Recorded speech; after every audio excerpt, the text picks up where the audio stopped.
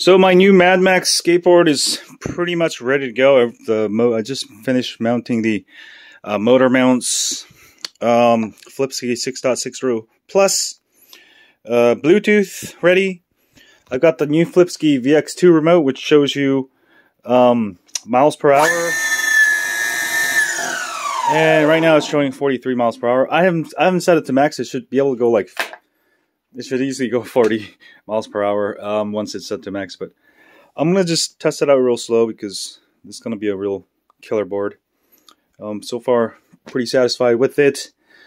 I just gotta put it in a battery box and finish this up, and we should be good to go.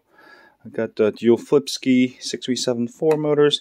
If you guys want to see the complete build, I do have a full tutorial over at Dr. E Skateboard, my new channel on YouTube. Check that out. But really satisfied. Built my own battery. Love building skateboards. All right. Woo, really love those 6374, just high pitch noise. Yeah.